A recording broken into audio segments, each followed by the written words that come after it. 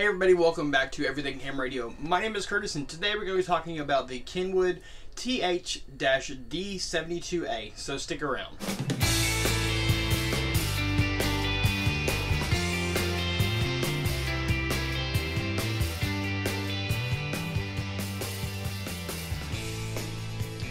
Hey everybody, welcome back to Everything Ham Radio. My name is Curtis, my call sign is Kilo 5 Charlie Lima Mike.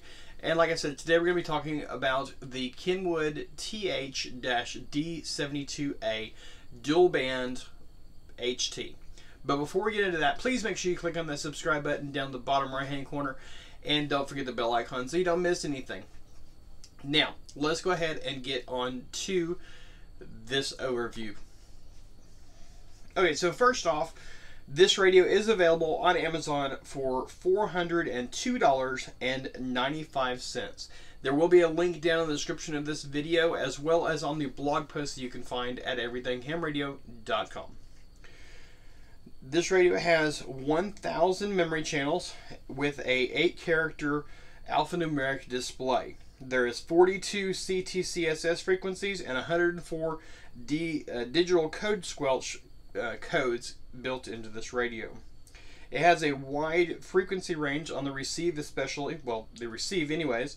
Band A will receive 136 to 174 and 410 to 470. Band B does a little bit better, has a little bit more range. You can receive from 118 to 174 megahertz and 320 to 524 megahertz. On the transmit side, both bands will do only the amateur radio bands, the 144 to 148 on the 2-meter side and the 430 to 450 on the 70 centimeter side. Now let's talk about battery life. This battery comes with the BP-45L battery. It has an estimated 6 hours of continuous use on high power, 12 hours on low power, and 15 hours on the extreme low power. You can get an optional AAA battery pack, which you will need 6 AAA batteries for. On this, on high power, which is only 2 watts, you get an hour and a half on high power, 6 hours on low power, and up to 8 hours on extreme low power. Now, as far as the power output goes, it has the 5 watts, which is standard for a HT radio. Typically, that's about all you're going to get. Every now and then, you'll get a mono band radio that'll have 7 watts on 2-meter, but 5 watts is typically what you're going to get, especially for a dual band radio. Now, when you have the AAA battery pack, like I mentioned, it only has 2 watts battery output. The low power is half a watt, and the extreme low power is 50 milliwatts, so pretty low on that. This is a true dual band radio, dual receive, dual band radio. You can receive on both VHF on both sides, you can receive on UHF on both sides, or you can do VHF on one and UHF on the other, and you will hear both bands at the same time. When you transmit, the band that you do not have selected will automatically mute, so you don't have to worry about that audio going over your transmit side. This also means that it has the cross-band feature, which is nice for those areas when you're out in the middle of nowhere and you need a little extra oomph. You can add an external antenna to it and talk a little bit further. Typically, this is only done on mobile radios, but this radio does have the feature available. It does have a built-in GPS. It has the RF Star 3 GPS receiver. It is widely recognized for its high accuracy, and it is built right on the top of your radio between your antenna connection and your tuning dial knob.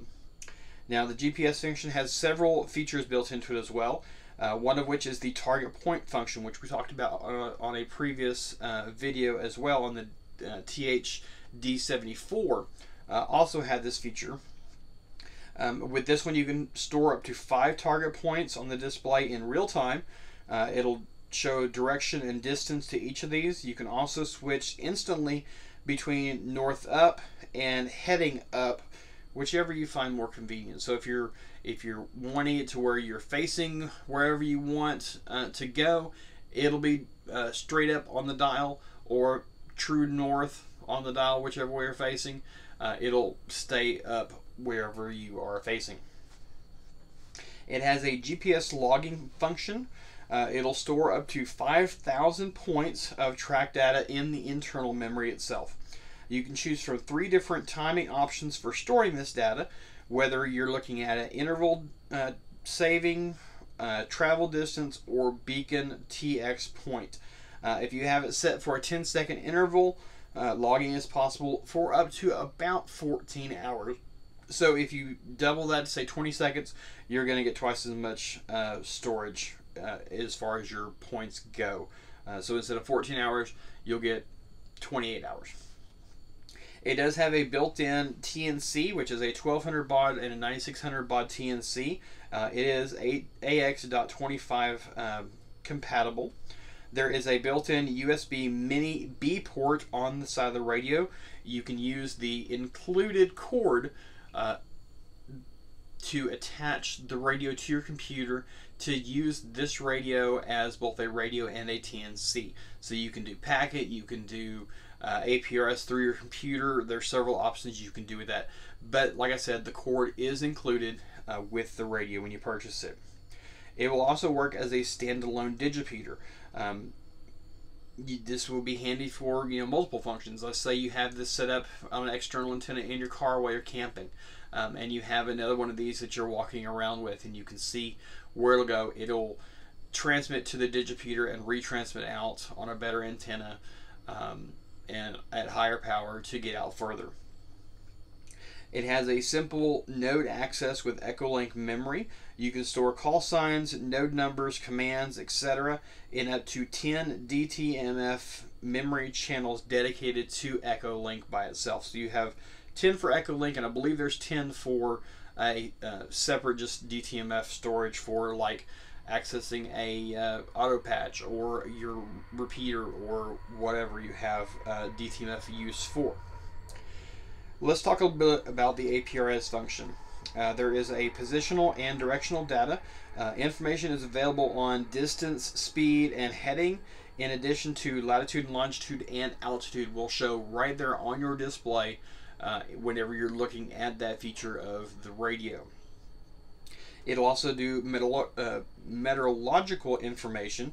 This transceiver can be connected to most Peat Brother and Davis weather stations to access wind speed, direction, rainfall, temperature, humidity, and barometric pressure, and it will display right there on your screen. On top of that, it will automatically transmit it over the APRS network for others to enjoy.